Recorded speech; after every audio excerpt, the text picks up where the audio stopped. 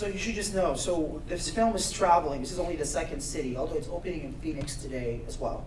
Then San Francisco, we're doing 13 cities in total. So we go around the country, and then CNN airs the whole thing.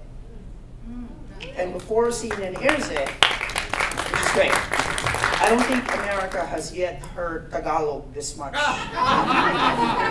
CNN was like, what? Yeah, so I'm really, really proud of that. But before we do this, we're actually planning an event, hopefully with, oh God, Lara, is Lara here? With Psychology Today. Nice. Yeah, because I really want to put mental health kind of front and center.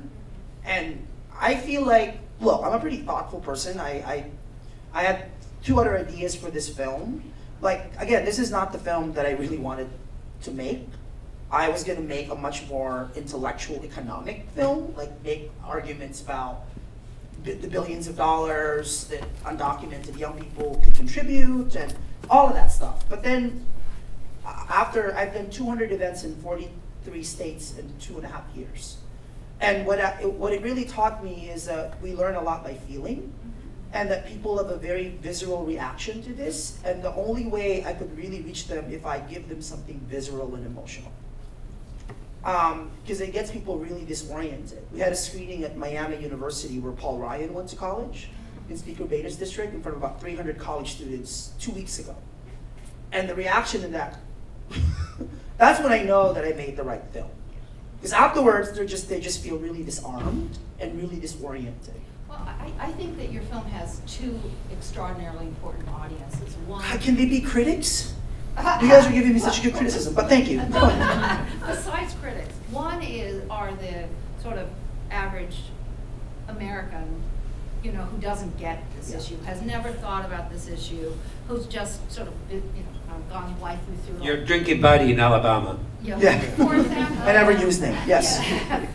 Yeah. So, and that's a very important audience. And you're building empathy and getting people to calm down. Empathy. For some. Empathy. Empathy, right? You know, so you're never going to get. You're preaching to the converted. You are the converted. You know, people like some of us in the room already get it. Then there are the people you're never going to move over. But there are a lot of people in the middle who've just not thought about it, and you're going to move a lot of those over. And then the other important audience, and I think this is really important. There are, you know, 1.5 million people under the age of 18 who are undocumented. There's another 4.5 million who have family members who are undocumented. Mixed status. Growing up in the who are mixed status family. Yeah.